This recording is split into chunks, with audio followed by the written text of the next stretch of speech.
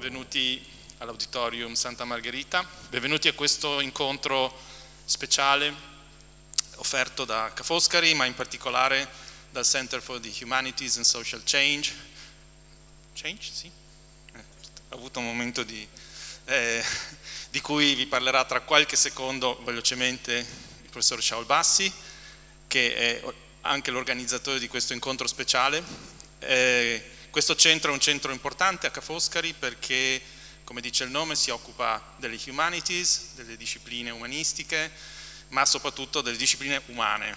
E nasce da una serie di appuntamenti, incontri, progetti che Ca Foscari ha messo in piedi da diversi anni e in qualche modo ne costituisce uno delle punte, dei gioielli. Io non vi porto via altro tempo, come vedete l'incontro di oggi è un incontro speciale, lo sapete, siete qui per questo, e quindi vorrei chiamare qui sul palco, without further ado, Laurie Anderson.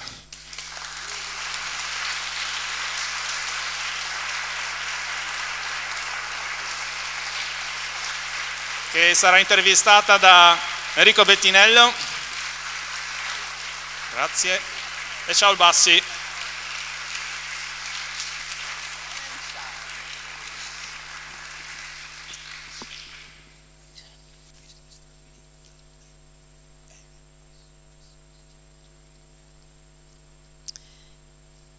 And after the storm, I went down to the basement and everything was floating.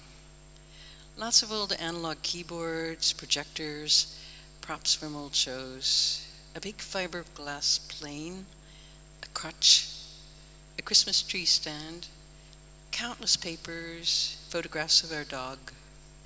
And I looked at them floating there, all the things I had carefully saved all my life. And I thought, how beautiful, how magic, and how catastrophic. It was late October 2012, and Hurricane Sandy was coming up from the south. It began as a tropical wave in the Western Caribbean and quickly morphed into the biggest Atlantic hurricane on record. I had rushed back to the city to be with Lou when it made landfall. We watched the storm as it blew in across the Hudson River. Then the black water rose up over the banks, crossed the highway, and turned our street into a dark, silky river. 2 days later, I went down to the basement to have a look at the equipment and materials I had assumed were soaked but still salvageable. Nothing was left. The seawater had shredded and pulped everything. Even the electronic equipment was now a lumpy gray sludge. At first, I was devastated. The next day, I realized I would never have to clean the basement again. The day after that, I looked at the thick binder with the lists of things that had been lost in the flood. And I realized that since they were no longer objects, they had an entirely different meaning, and that having these long lists was just as good as having the real things, maybe even better. The word yellow. Language is about loss, and in a way, words are memorials to things and to states. The word yellow is a memorial to the color yellow. I began as a painter and a sculptor, and for 40 years I've made drawings, music, paintings, installations, film, sculpture, electronic design, software, opera, and theater. At the root of all of these things are stories. They are the engines. Stories and words are what I love the most. This is a book about the many different strategies I've used to put stories and words into things. Since there are no story museums or museums of narrative art, many of my visual works have been represented as pure visual art, instead of the collaborations with words that they actually are. This book is about the development of this process and the catalytic relationships between pictures and stories, and about the many codes we use to represent the world. Everything is code. Language is an elaborate code. We don't have enough names for things, and so we continue to need new stories to represent life. In addition, the codes are always changing, updating.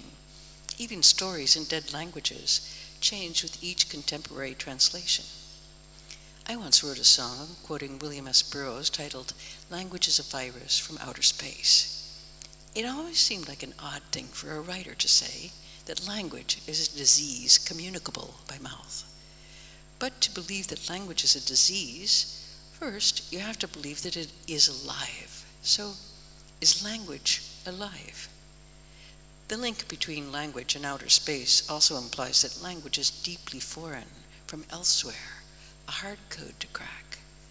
Language as code is also a Buddhist concept. In Buddhist thought, there's the thing and then there's the name for the thing, and that's one thing too many.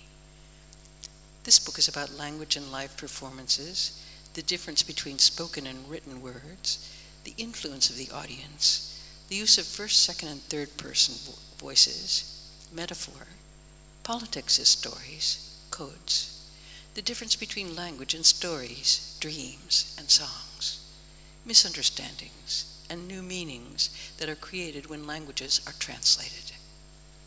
It's the story of how I used words in sculpture, painting, and performance, how they jumped onto screens, and what happens when they began to float in the many worlds of virtual reality. It's the story of how the place and the context influences the text. The chapters include various topics: ice, place, narration, light, film, air, and time. I've omitted technology since technology animates all of them. In each chapter, I look at different strategies for putting language into visual art. That is, into instruments, statues, boxes, installation, film, and performance. It's also the story of my own evolution from carefully crafted scripts and word-for-word performances to more immediate forms of art and experience, stand-up comedy, music improvisation, and virtual reality. Thank you.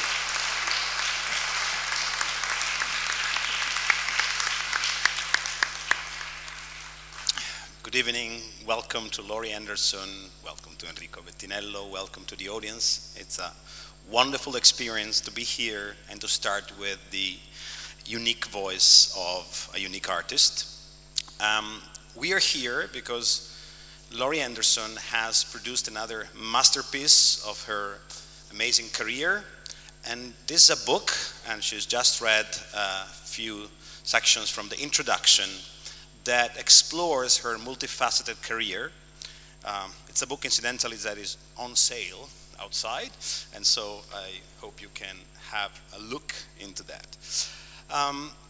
Laurie Anderson has been a very generous guest of the Center for the Humanities and Social Change at Ca Foscari.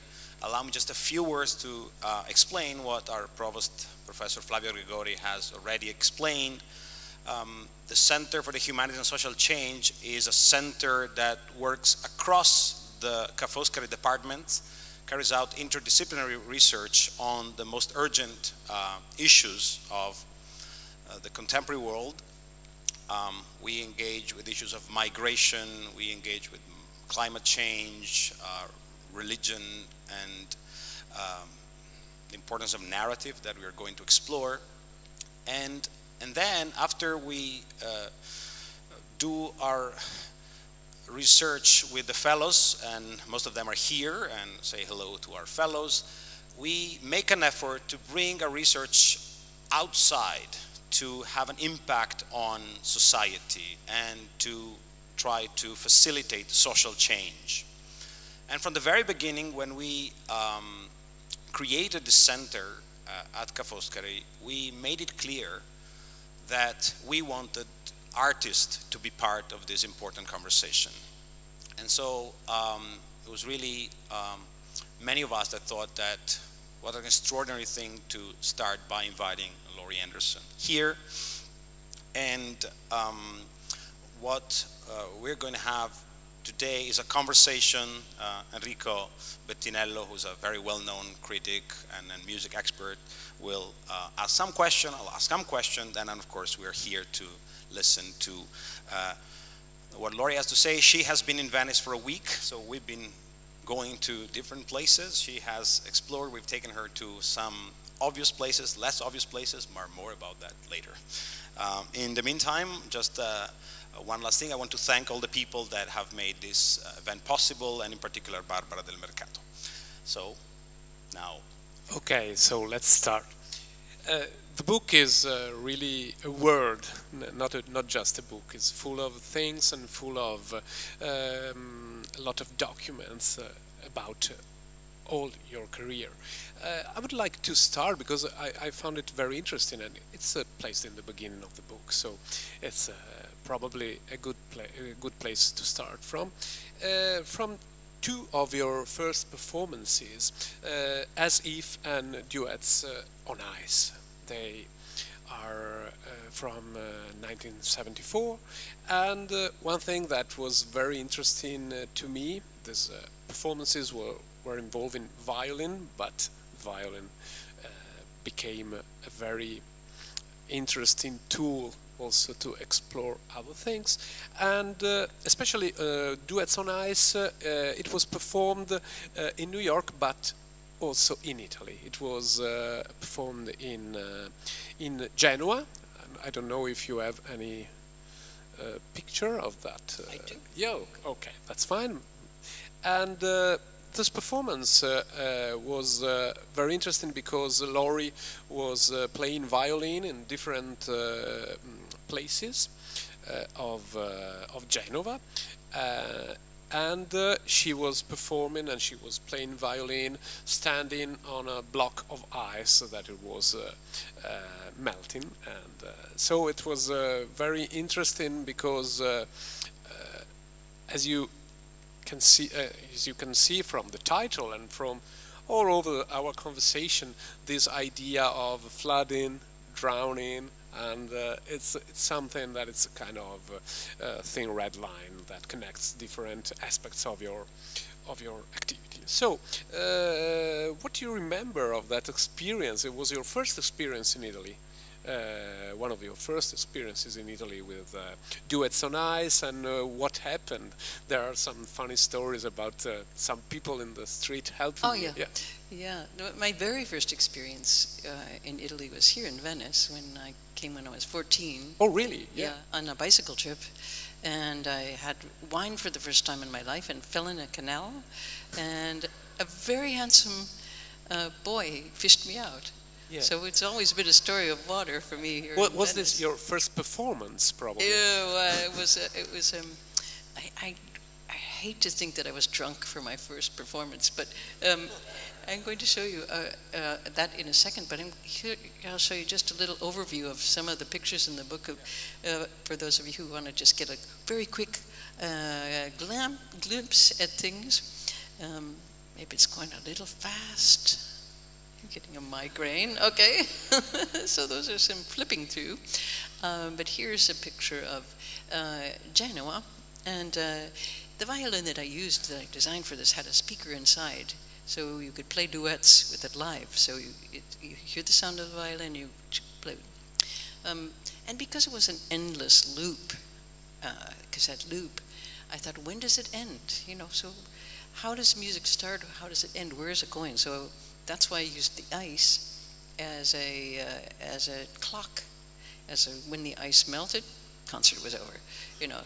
And this guy in the pork pie hat, he showed up at all of these unannounced concerts in Genoa. I never announced them, and I gave some little introduction, dedication before these concerts to people who were hanging around. I said, I'm dedicating these concerts, and this is in my very school book Italian, so I'm not very good, but I was saying that I was dedicating these concerts to my grandmother because on the day she died, I went out on a lake, a frozen lake, and I saw a lot of ducks, and they were honking, flapping their wings, and they didn't fly away, and I got very close to them and they still didn't fly away, and I saw that their feet had been frozen into the new layer of ice. Now, the guy who's acting as a kind of maitre d' of he's explaining to newcomers in the crowd, she's playing these songs because once she and her grandmother were frozen together in a lake. And so anyway, I love what happens between languages. I'm sure it's so much fun to see what survives and what just sinks to the bottom. So. And when did you feel the needing, first feel the needing of working on violin's voice? Because also in the other performance, in As If, you pour some water into the violin. There are a lot of things happening, trying to avoid the usual voice of violin. When it will this thing start? I mean the voice of the idea violin? of working and modifying the voice of violin. Well, for me it was always a way to do a duet. It was almost like a ventriloquist act in a way, that I could be, and because I like to talk and play, I said it would be, I could be the one it's like a ventriloquist with a dummy, and the dummy cries and I talk. So the violin was the more emotional part of that, and I really liked the dynamics of conversation, of duets, of arguments. So I try to get this into work instead of just endless monologues or I. So I like to have the stress of two sides. So I've always tried to do that. I think I have some other images of that. Many different kinds of ways that I've redesigned instruments. There is always this idea of the stories behind all your works, and it's very interesting when what you write in the book about the quality of the stories. You write that the idea of dealing with true stories in an art world where there was no place for stories back in the 60s, 70s, early 70s. This is very interesting for me. Has this attitude changed during the years, this attitude of dealing always with true stories, or did it change? Well, I think there have been lots of mixtures in terms of literature as well, with what's true and what's fiction. Those of you who like the work of Carl Ove Knausgaard, for example, who is somebody who has told his true story of his life in such excruciating detail that you live in his body, and that becomes a very strange fictional jump. So even, I think these lines between documentary and fiction often blur, but it's true that language hasn't really, except in film, become so acceptable in visual art. You know, when you go through a museum, for example, and or let's say the Biennale here, you see all these great visual works, and they hit your eyes like this, and you're like, wow, and you can walk through it, and then you come to the video room and you see the sign that says 8 videos, it's going to be like 9 hours, and you're like, oh, no, I can't do it. Because narrative art or those kinds of things, they take time, and so it gets a little bit lost in narrative art. It's not really a. That's why I was saying there's no museum for narrative art. There's a, and I wish there was a place where you could go and spend more time with things. And I think a little bit that's what's happening with virtual reality. But I think visual artists maybe use this in a more telegraphic way. For example, you'll often see the title of a picture is, you know, some kind of dream language or something you've seen in a dream. This was a code. I have all of my dreams recorded in a diary, and I changed them into another language that I invented for this book, into a code.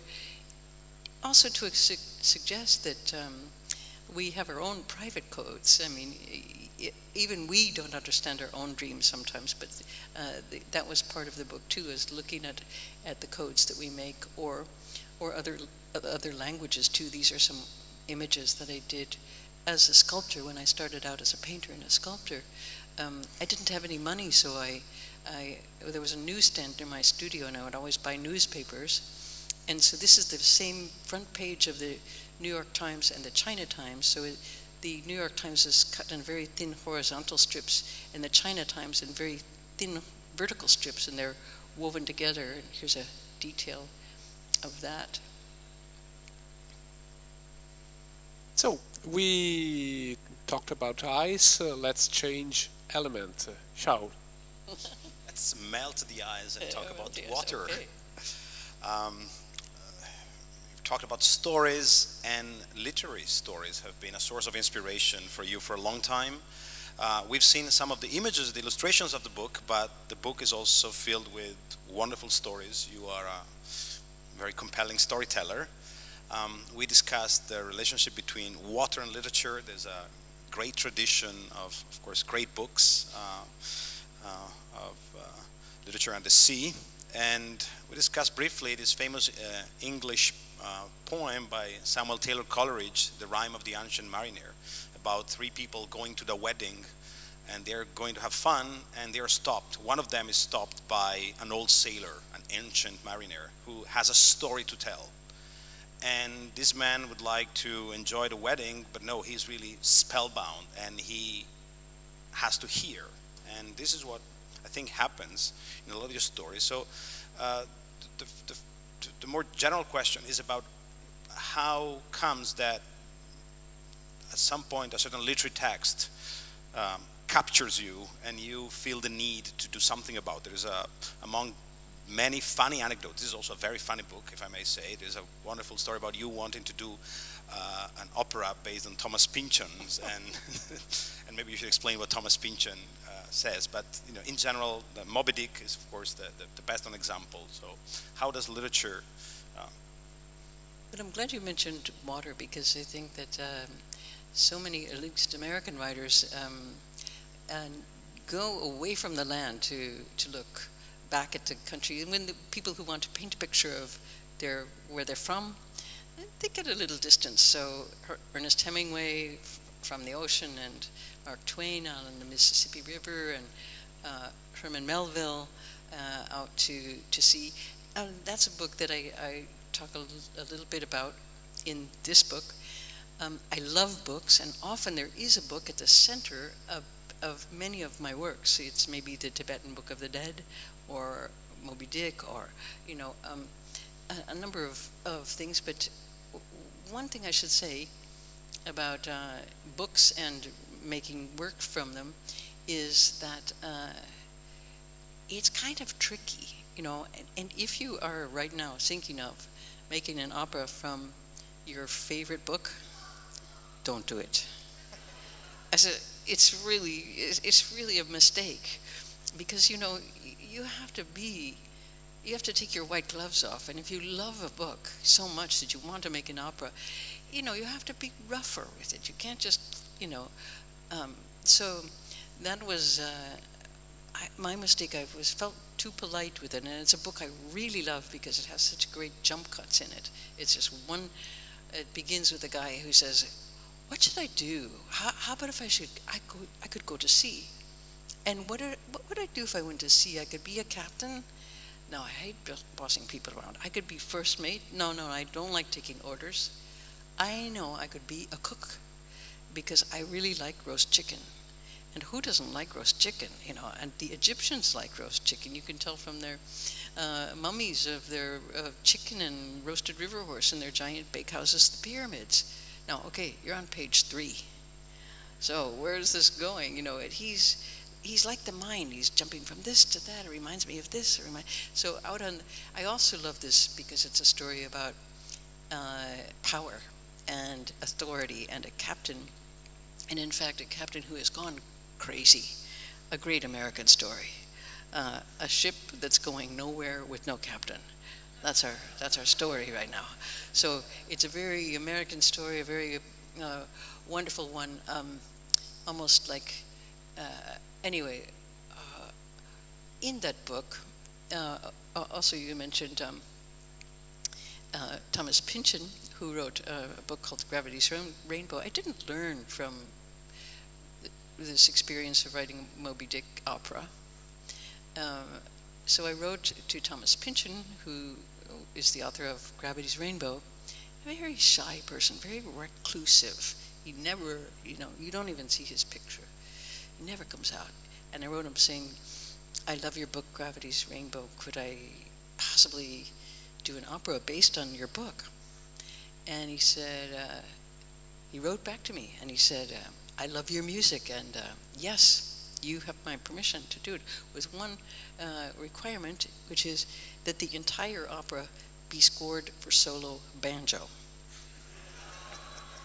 Okay, so some people have the nicest way of saying, no, no, no, no, no, no, no, not over my dead body. Anyway, so the book, the opera Moby Dick,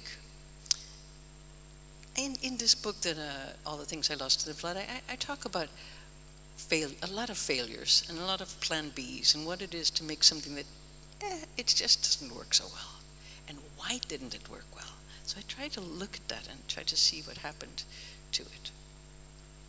There's another great book that was very important for Melville, that I think was very important for you. It also made it into some of your lyrics, and it's very important for American literature as a whole, and that is the Bible.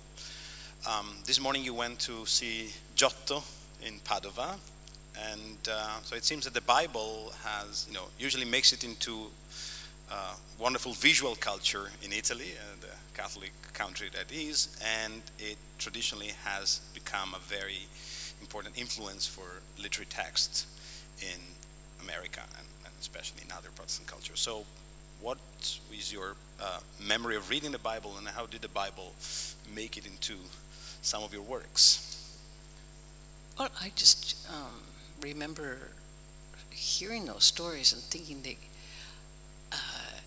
were insane, just talking snakes, and adults were talking about them. Yes, snakes were talking. You're like, really?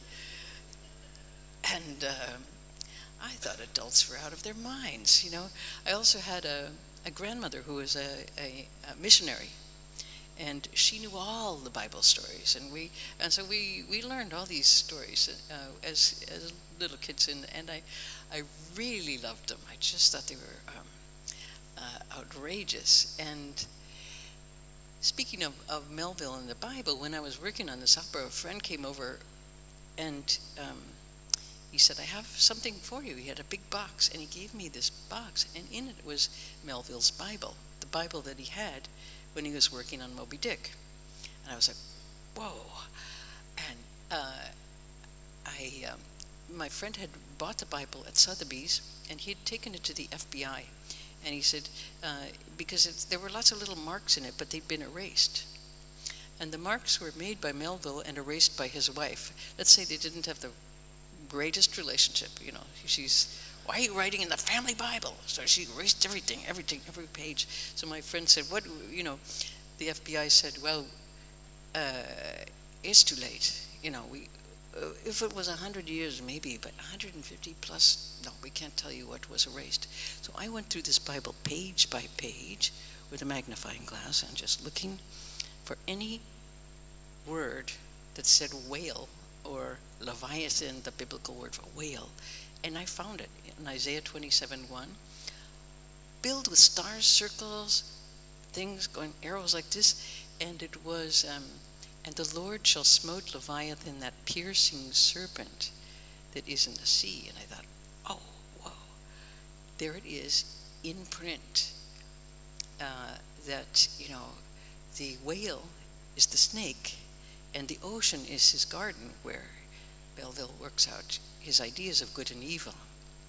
And so it was really, really shocking to see that, because you had the feeling, it's such a crazy story of evil and good, and it's all a little bit Shakespearean, a little bit too much, you know. So I was watching, I mean, many 19th century American novels are based on two things, Shakespeare and the Bible.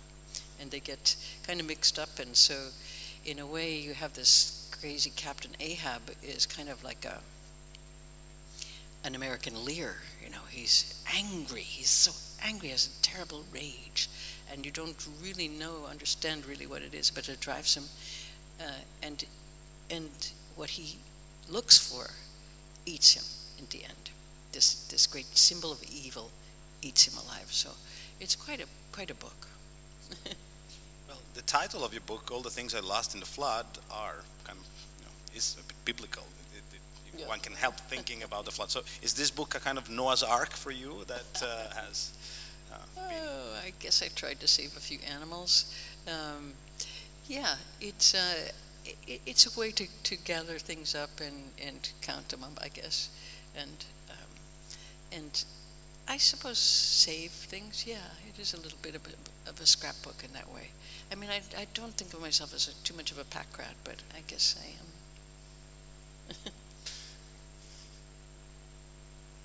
Okay, let's go back to the introduction. In your introduction, that you kindly read, you stated that technology is something that animates all the topics of the book. You didn't have a topic about technology because it's everywhere.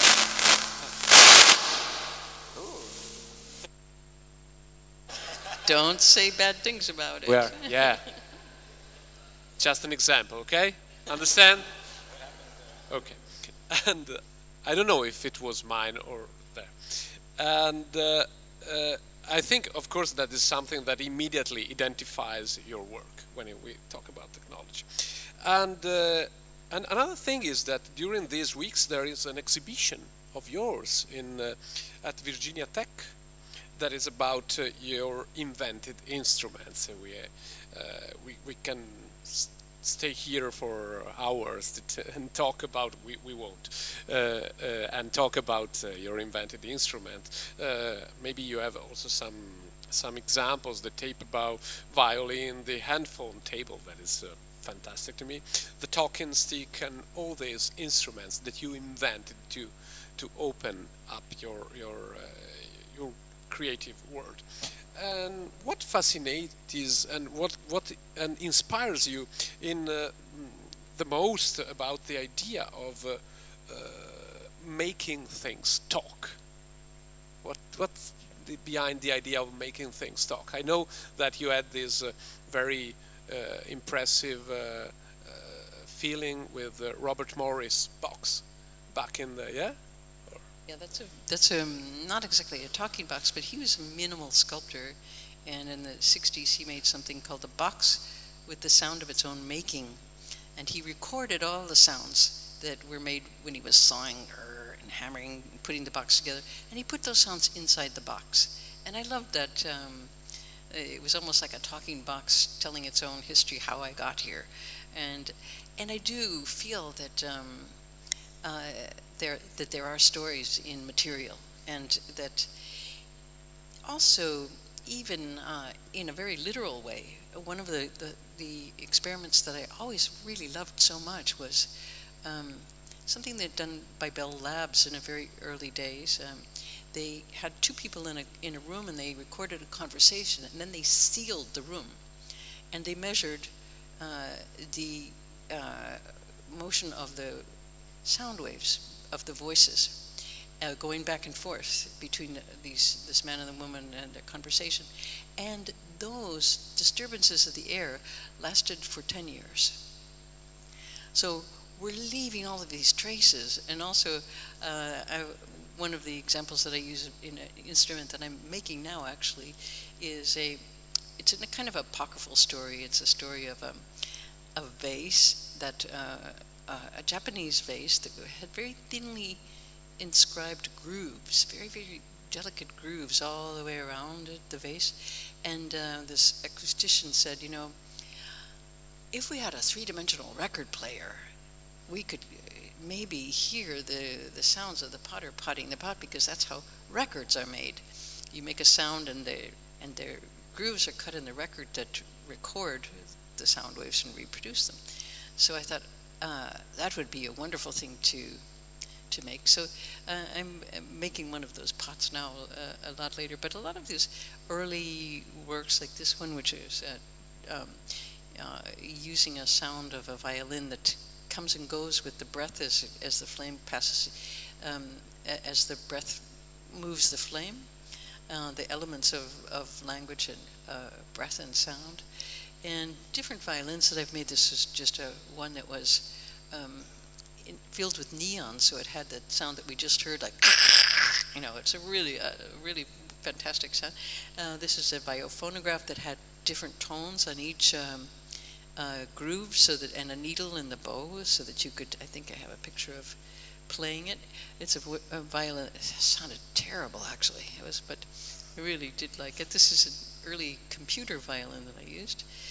And this is the Moby Dick instrument, talking stick, and I made that because the people in this opera, it was a digital music, so it was more or less laptops and synths and things like this.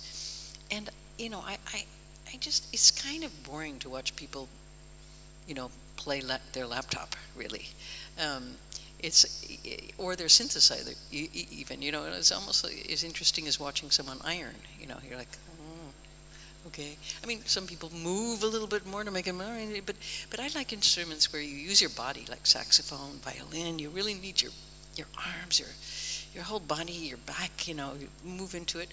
So this was a harpoon instrument, but it was digital, so you had to move it up and down this way, and you had to it works with granular synthesis, a kind of a crazy breaking up of the sound, and then accessing different kinds of sounds. This was a character that I invented to change the voice, and this was I invented a filter,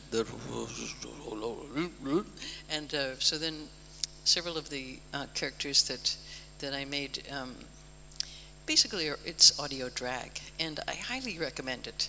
It's really fun to stop using your own voice, you know, which can get so tiring. I mean, even right now I'm just feeling so sick of my own voice. I mean, it's like, you know, when you're in the middle of a conversation and somebody's droning on and blah, blah, blah, and then you realize it's me. That's my voice talking, and oh, okay, well, you know, so I invented different ways to get out of that trap, and also out of the trap that think, you know, it tries to convince you that you always have to promote your point of view, your own point of view, which is just tiresome. So I tried to get a lot of alter egos so that I could have some other point of view, or change the scale. This is a really tiny little clay figure. So in the corner you see it in a big room, and it's telling a story, or kind of a complicated story, so you have to kind of crawl over to it and listen to it. So it goes, come here, you know. So, and this is some stories in a pillow, so you get to rest while you're listening to it. And this is the one that you mentioned, the handphone That's table. very interesting. Yeah, and that is a table so that works with bone conduction. So you put your elbows on the table and your hands over your ears, and you hear very powerful sound. And I just rebuilt this, and with a lot of new electronics. So this is the way it works. There's the sound source inside the table, and it's driven up a driver, and then it comes through your bones and into your head. And the way that you receive it with your head in your hands, sort of depressed point, you know, body language, is really about how I invented it too. I was working on an electric typewriter, and in the days of electric typewriters, and I was reading what I had written, and it was so stupid. I just was, oh, you think you're a writer? This is just terrible. And so I put my head in my hands, and I was like, oh, and then I heard this, you know, of the motor coming through, the vibrating the table and coming up through my bones and into my head. I thought, I'm going to build a singing table. So this is the singing table, and it works. Bass frequencies are very easy to control, so I used Fender Rhodes and low-end sounds because they have waves like this. Now, if you try to use language, it gets difficult because language is made of fricatives, so all of the all those things. Otherwise, it sounds like that without the definition of those. And those frequencies are very hard to control. They're always skittering all over the place. They're just... So finally I found a way to do that, to push them through this with filters, electronic filters. And so the first words that I used were a 17th century British metaphysical love poet named George Herbert, who wrote a poem to music, which was, now I and you without a body move. So in one ear you hear, now I and you without a body, and then move slowly, pans from left to right. And this is a version that we made in Rio, because it's so loud in Rio. There's just so many people, and I thought, well, maybe, you know, you can be with a group of people in a kind of silence. And just a couple more of these. This is an earring that screams into your ear with instructions about what to do next. This is I was asked to do a music box by a Swiss company, and so I'm not the kind of sculptor who likes new forms. I just don't. There's so many forms in the world already. You know, I think maybe I use some ones that are already there. So this is just a level carpenter's tool, and there's a little speaker on one side with a voice of a woman, and speaker on the other side with the voice of a man. And when it's tilted, it's called tilt. She sings alone, and then he sings alone, and then this little windsurfer guy balances them so that when you're level, they sing a duet. I think this is very interesting and fascinating. I did interview dozens of composers and artists from many languages, and one thing that always it's always present is that they are really proud of their own voice. They say, "Oh, I really searched for my own voice. This is my voice. I am recognizable for my voice." And in your work, it's very interesting because it's recognizable, but this idea of avoiding the usual voice is super interesting. It reminds me a little bit about Alvin Lucier in another way. That is a composer that tends to disappear, to hide behind the sound. You don't say, okay, this is like Jimi Hendrix. You recognize his guitar, or John Coltrane. You say, okay, this is his saxophone. And this idea of avoiding having just one voice is something that is really interesting for me. I don't know if even for Shao.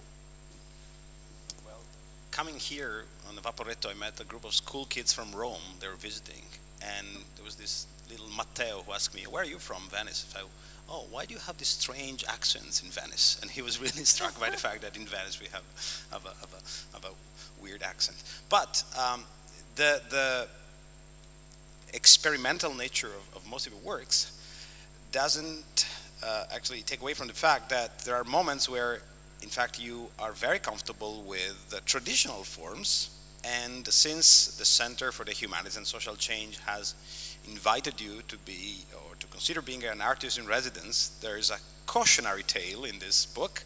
When you describe, there's a whole chapter about your experience of being an artist in residence at NASA, the famous space agency. And if you don't mind, I'll just quote a couple of lines. So, Laurie Anderson is invited at NASA. She visits all the most amazing technological achievement of the mythical, legendary space agency. "I think NASA asked me to do this residency because I'm a multimedia artist, and they thought I might come up with some sexy techno project like bouncing light off one satellite onto another and lighting up the dark side of the moon. So when I said I was going to do a long poem, their faces fell. A poem? What would you do a poem? I tried again. An epic poem, I elaborated. So it's really a very interesting chapter. Just to mention that if you end up writing an epic poem about Venice, there will be no complaint from us. But we are very grateful that you have taken the time to consider engaging with Venice. Venice, we discussed that, it's a very difficult subject. Venice is a city made of wonderful monuments, of stones, but traditionally it's also been made of stories, and every new generation needs new stories to appreciate the city. So we've learned about your first experience of Venice. Without elaborating too much, but can you tell us something about your experiences, your first impression? You've been to Venice many times with different art projects. You've been at the Biennale. You've made some memorable concerts here when Enrico was involved. But can you just simply tell us something about your impressions and maybe share with the audience some of the places that you visited in these days? Yeah, and first of all, I want to preface this by I think it's what you're doing in this organization is really amazing, because you jump disciplines and you kind of go, well, how should we look at that? And I find that completely fascinating, and because we have much more cross-disciplinary things in common than we think. I mean, and before I talk about Venice specifically, I have to say, like, for example, at NASA, I'm there with you know, my badge that says artist in residence at NASA with a little space cartoon rocket, and nobody said, oh, do we have an artist in residence? No, but artists and scientists have much more in common than we think, because we do things in very similar ways. We make something, and then we go, what is this? What does it do? And I think it was those kinds of questions you can look at in many different levels and disciplines of design and planning and thinking of what do we do, for example, about the water? What do we do about ice? What do we, you know? So I've had to jump into many of those questions because they're the questions of our time, and I'm an artist who tries to describe, not proscribe anything. Not that I don't know what to do about anything, I should just say. Also, I in terms of political situations, I mean, a lot of the art that I do has political ramifications, but I try very, very, very hard to just be someone who describes things well and never says, you should do this, because I don't know. And also, I really hate it when people tell me what to do. You know, I just hate it. I think, you don't even know me. Don't tell me what to do. So I try to be a very good observer and to be a good documentarian and just kind of ask some questions. So that's how I try to always start. And at NASA, that was, I should just say one more thing about that, which was some of the most interesting conversations I had there were with the nanotechnologists, because they were kind of the dreamers. They weren't the engineers, the robotics guys. They were there kind of like thinking, well, what is this? Why? You know, and so they were always quoting Einstein, saying that he had rejected some of his most well-known theories. And why? Because he said they weren't beautiful. You think, what does that mean? What does that mean for Einstein, let's say, a mathematician who says that? And what would that mean in his time? What would beauty mean? Yeah.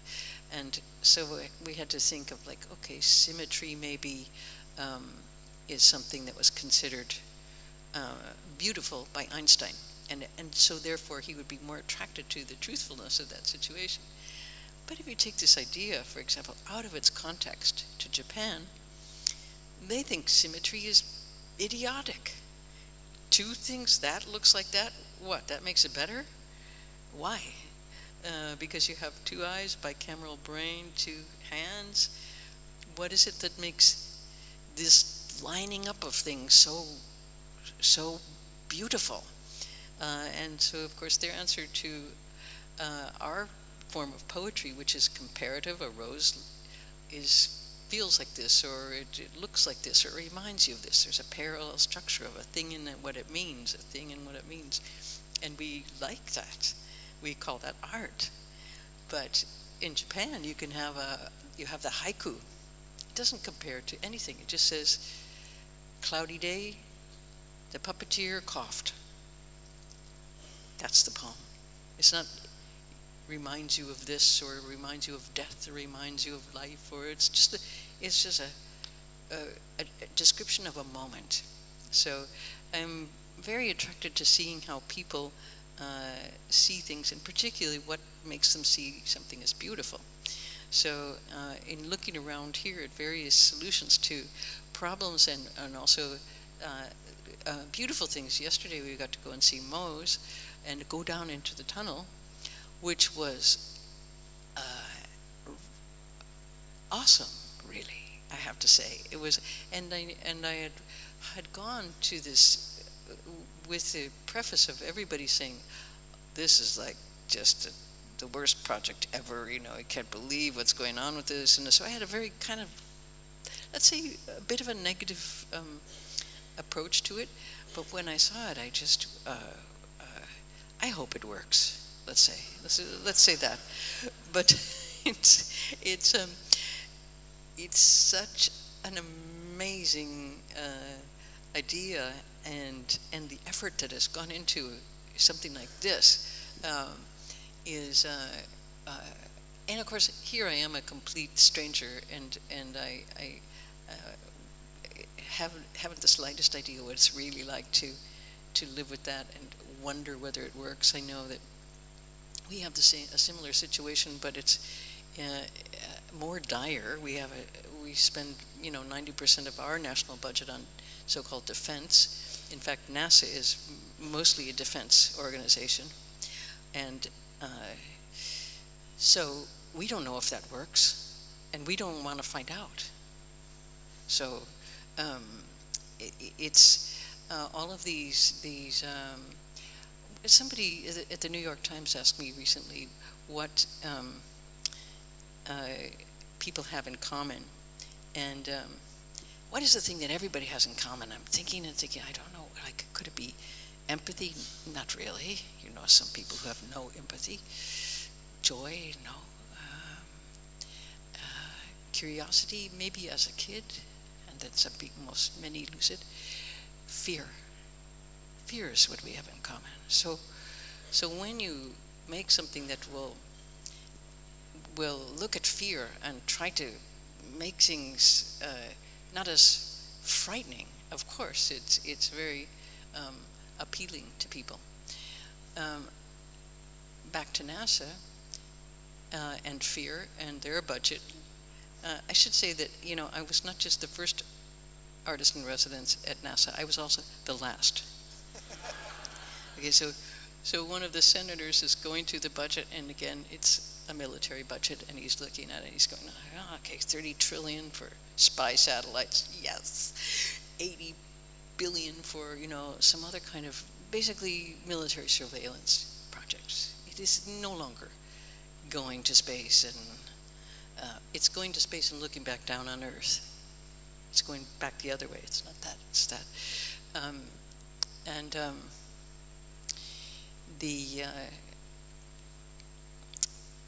So anyway, he's looking at that, and then he sees on the budget $20,000 for an artist in residence. He said, "This is an outrage. What do we do?" He's a whistleblower. He's, let's get rid of this artist in residence thing. It's just like, and so I'm trying to reinstate it, not for myself, but really for other artists, because I think there should be an artist in residence in Congress. I think there should be an artist in residence in the White House, in the Supreme Court. Artists have a different way of seeing things, so that's another thing I appreciate about this effort here to make these crosses between disciplines. It's very, very important to not let the rush to the rush that all of capitalism is in to just like push to do things that we, you know, might want to reconsider from other points of view. So the other thing that about, I was just thinking when I was thinking of the surveillance things that looked back down on the earth, of a really interesting lawsuit now that's in the international courts. And I'm working on a virtual reality thing now about the moon, because there are lots of big moon anniversaries coming up. The first person on the moon, the first, so but anyway, China has entered a lawsuit in the international courts claiming that China owns the moon. And, you know, why not give it a shot, you know? So there they feel that China owns the moon. Of course, the Russians are completely outraged, and the, you know, and the Americans are like, you know, we put the first man on the moon. And then, of course, you know, Italy comes and goes, we saw it first. You know, so who owns the moon? You know, the ones who were there and planted their flag, or the ones who, you know, hey. So anyway, I think it was in this age of ownership, which even extends to our own presentation of ourselves. And you know, when you work on your Facebook branding kind of thing, you realize, wow, it's kind of like a product-oriented thing. You have to present yourself in a way that's coherent and clear, and then you get trapped in that little box, you know. And the people, you know, kind of get annoyed if you say something out of character. When I think it's really good to be out of character, more or less. I'm sorry, I'm rambling. Just what else should we talk about? No, I just want to interject and explain very briefly that since this book is about the devastation provoked by a hurricane, that we inaugurated the climate change, the humanities and social change effort a year ago with the Indian writer Amitav Ghosh talking about humanities and climate change. Climate change has been very much at the center of our thinking.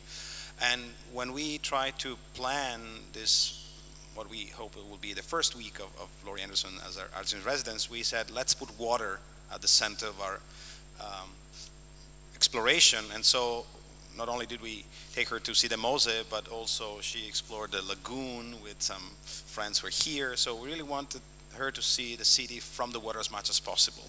So that's why we went to see this bizarre. Yesterday when we were there, I says, well, maybe she wanted to see, I don't know, the Dodgers Palace, and we're here underwater and this, you know, bunker in the wearing. Anyway, let's talk about some music.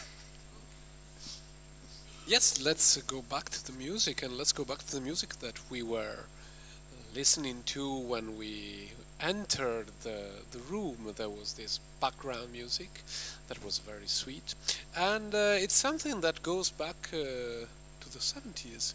It's a quartet, let's say that you that was inspired and that you dedicated to the artist Saul Lewitt. Okay, that you studied with him, yeah? Okay. And can you tell us something about, because it's very interesting, because this quartet is made out of, was inspired by what can be now be perceived as a graphic score, but it wasn't intended as a graphic score because it was a Saul Lewitt work. How did you work on out of this?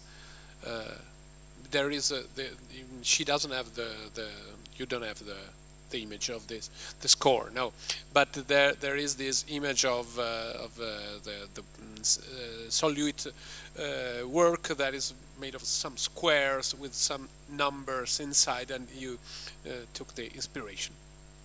I'm not really sure what what kind of code he thought it was. I don't know what was in his mind, but he made really beautiful paintings and sculptures, very, very simple, based on number series. And it sounds a little cold, but they're breathtaking. And so I was looking at these boxes filled with little numbers 1 through 4, and I was thinking, oh, that would make a really nice score for a quartet. And so I made a quartet based on those number series, and it's, well, you heard it as you came in. It's very even. It's not. It's all quarter notes, exactly the da, da, you know. And so that if you restrain things to their simplest elements, you know, it sometimes you can hear the number progressions, and so it's some dissonance in it as well. So you're the first people to hear that quartet. How did you work at this score? There are some kind of textual part and a musical part. How did you work on this score for the Kronos Quartet? The Kronos Quartet is just an amazing group, and they said, would you write a quartet for us? I said, no way, I don't know how to write a quartet. And David Harrington, who's the first violinist, is such a nice guy. He said, just try it. I mean, it's not that hard. I was like, really? So I made a lot of electronic filters for my own instrument, which is basically a viola, and it's a hopped violin, but it has a low C string. So I made a lot of filters that made it, you could have like minor thirds plus octaves below, and so that generated the other parts, and so that was really how I made it. And then it was just going to be instrumental, and then as I went through it, I couldn't resist adding some words. But it was a big thrill for me. I'm a not so good violinist. I'm a good electronic violinist, but to play with these guys, I was like the fifth wheel, and they were like, and I was like a free violin lesson because I'm watching them play. Really, they had such great technique, and so we had a good time doing this work that fall. Do you see yourself as a composer at all, or is something that is, because you've been part of this unbelievable scene during the 70s in New York, a lot of arts that were, and can call kind of intermedia affairs between visual arts and music and different kind of music, even the barriers and the labels of the music really were meaningless at those time, and thankful. How did this change? This scene change? Do you think has changed? There is something going on that resembles those days for you today? Yes, I do, and maybe you could just say a word about Glenn Branca. Yeah, I didn't want to put this kind of sad things, but today another great composer from those years, Glenn Branca, died. Unfortunately, he was just 69, and he was ill. And yesterday probably, or tonight, yesterday. And he was part of this scene. Probably you weren't that so close to him, or not. No, we played in a lot of different, a lot of the same things, we were in the same scene, and it was a pretty big scene, and strangely, this kind of wall of sound and immersive thing is really coming back, and in many really interesting ways, and I've been doing a lot of these things with guitars, and they're installations of Lou Reed's guitars, and he did some things with feedback. He would lean the guitars against amps and do these very special tunings with the guitar, with the strings and with the amps, and create these feedback loops that with harmonics and overtones that were just so heavenly, just and unpredictable and beautiful. So we're doing a lot of, we've done maybe 15 of these in different places, in different music festivals in the last couple of years, and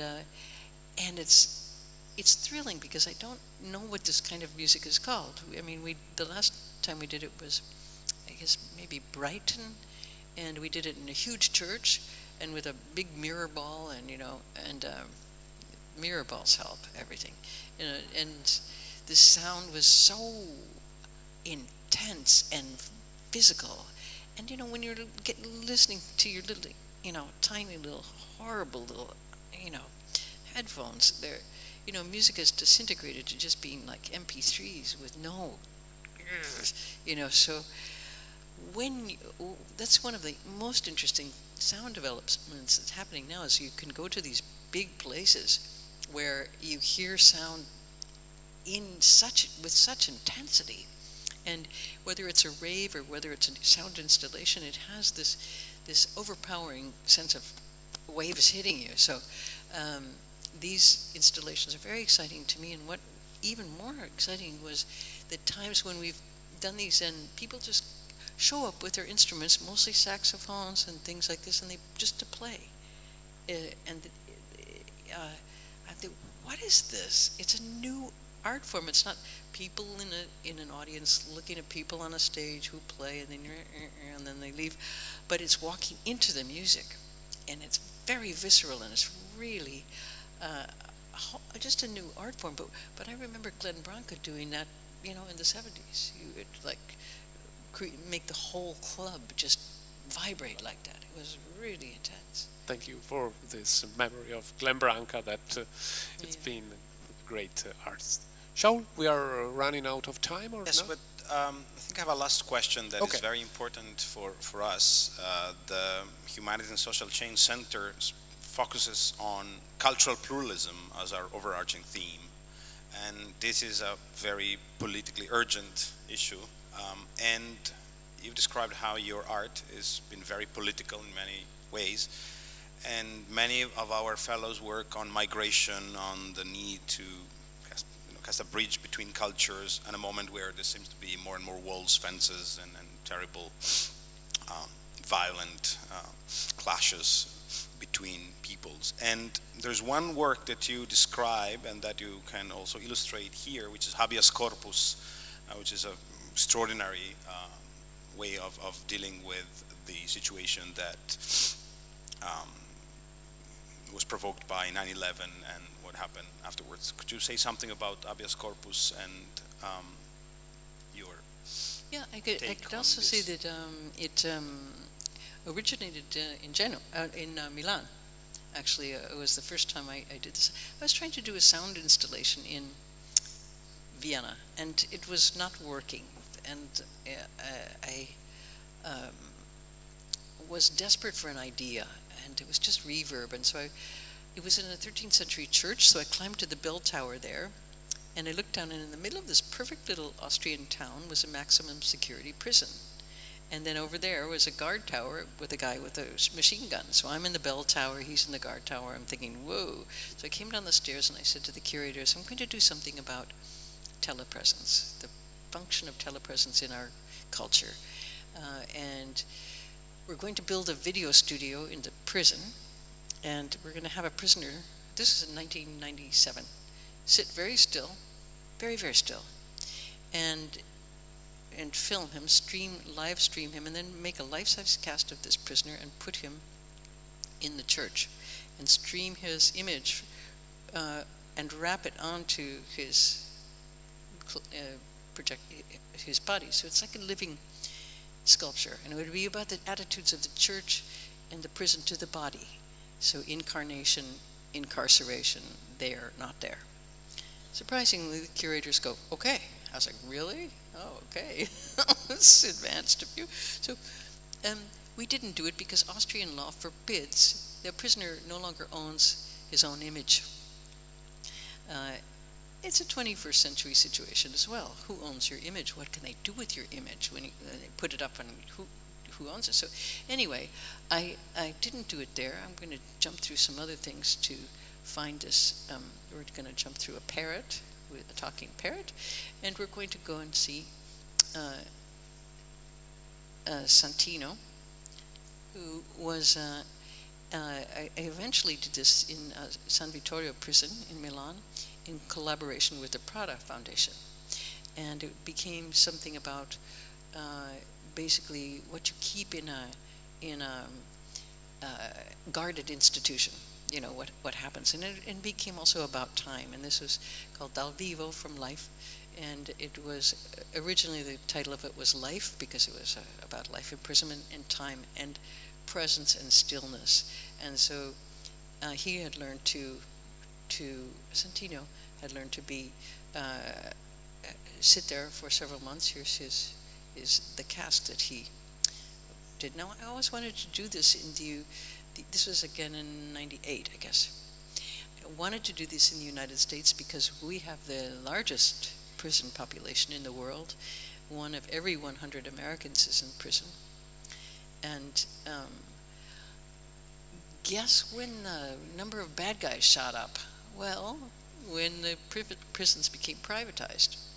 And so when prisons become business, what do you need? Customers. So they were brought in under a really crazy drug law that said if you're holding a joint, holding it, not smoking it, not selling it, you can get 25 years to life. So they brought a lot of these people in who were holding a joint, and they were in prison for life. So I thought, okay, I'm going to maybe do something. So I was asked to do something at the Park Avenue Armory.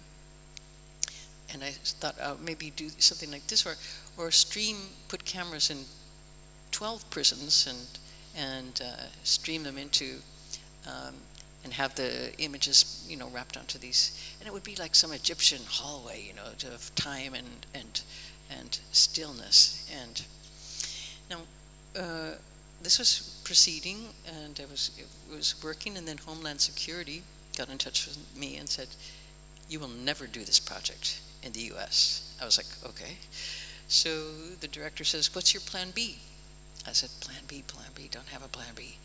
So my plan B was to make the whole place into kind of a Western plains with little miniature cowboys, little kids who are wearing like pasted beards, and they had little cowboy hats and tiny ponies, and weather kind of rushing through this landscape. It was a crazy idea, and different parades of events from American culture, the Kennedy Cadillac, and here's some miniature ponies. And now, because they had to work way ahead of time, they decided we need to have some press photos of this project. And this wasn't even a project, this was an idea. So I brought some miniature ponies into this place, and we did a lot of photo shoots with them. And here's more and more ponies, and they made posters and things for magazines out of this. And I was like, well, wait a second.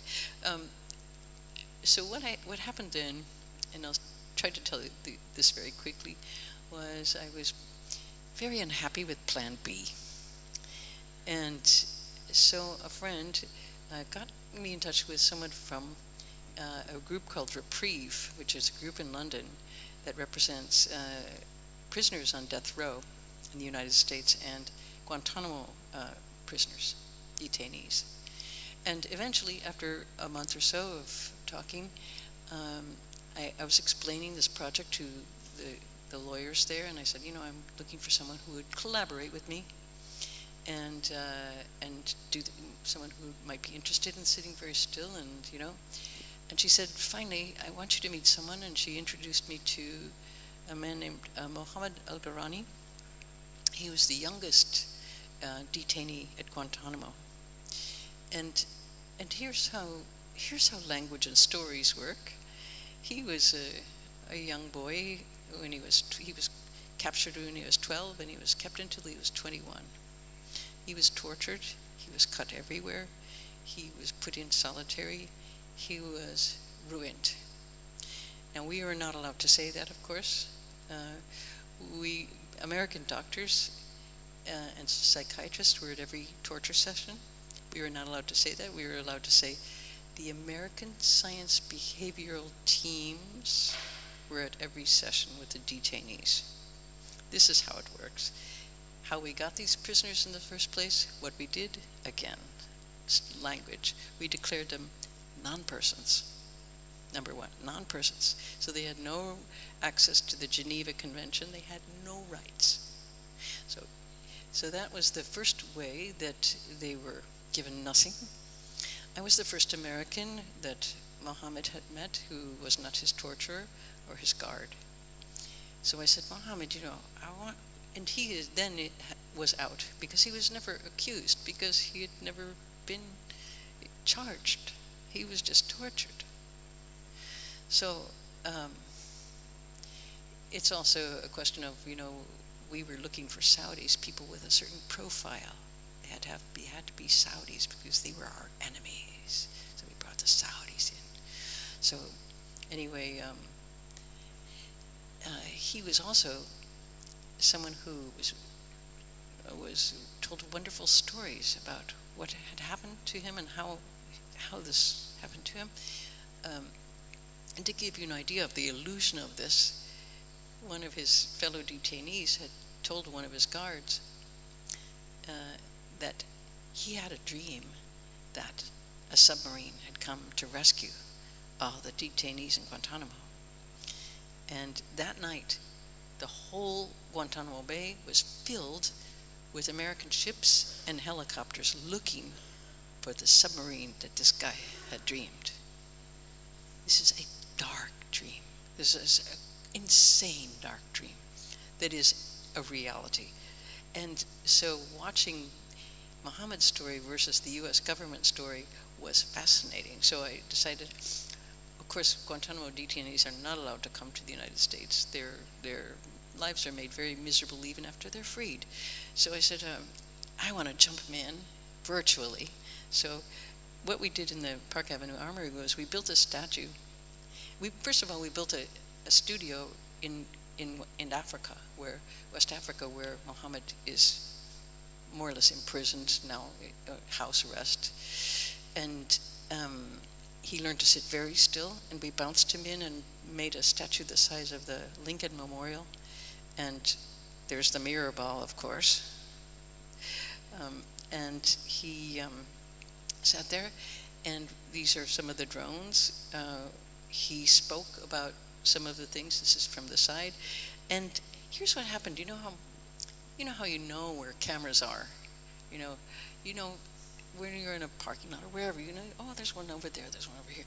People knew that in this huge place, there was a camera up in the ceiling so that Muhammad in Africa could see how his image was being projected onto the statue, and if he needed to move a little bit, we would call him on the phone and say, okay, Muhammad, move your little finger this way, just a tiny bit. And of course, then the statue would move like that because it was much bigger than life. And so people realized that if they stood with their back to the statue, he could see them. And from Africa, in almost real time, and I didn't have an audio feed because I didn't want people calling him a terrorist yet again or an immigrant, whatever, you know. So, but they had read his story, and seen. They saw the whole thing. You know, that we also provided the legal briefs that were this much, you know, of his so-called accusations, and so they stood in front of this camera, and they brought guitars, they played for him, they held up signs, and mostly they just tried to, you know, moved their mouths like, I'm sorry. And it was one of the most intense moments of my life as an artist, to be able to just make a little channel between worlds that could then suddenly see beyond the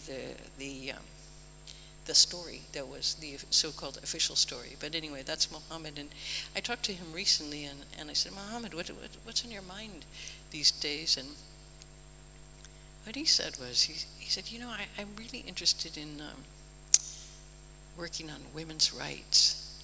I was like, some people are so enlightened, I mean, and their suffering does something to them that opens them in a way that it takes your breath away.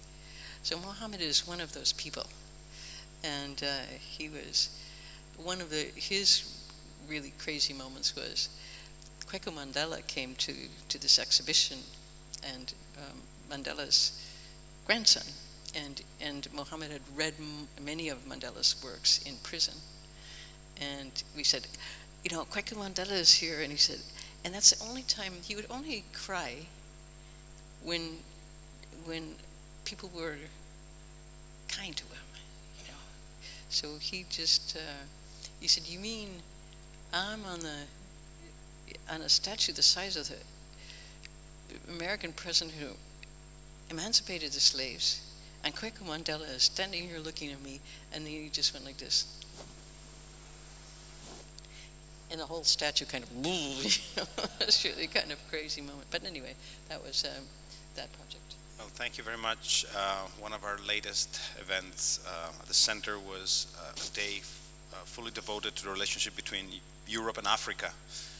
And the next event, if I may use this moment to advertise our next conference, is a symposium called the Fountainheads of Toleration. We're going to explore the different traditions of toleration and tolerance in the West, in China, in India, and to get out of this idea that toleration is somehow just a Western concept. We're going to have a comparative view. It's amazing they tolerate us. Exactly. Of course, we could speak about so many themes about an over, but of course, we want to have Laurie Anderson back before too long. So in the meantime, let me thank Enrico Bettinello for joining me in this conversation, Flavio Gregori for hosting us, Barbara Gann, the interpreter that have translated Laurie Anderson's work, the audience, the staff, All the Things I Lost in the Flood, Essays on Pictures, Language and Code, Laurie Anderson.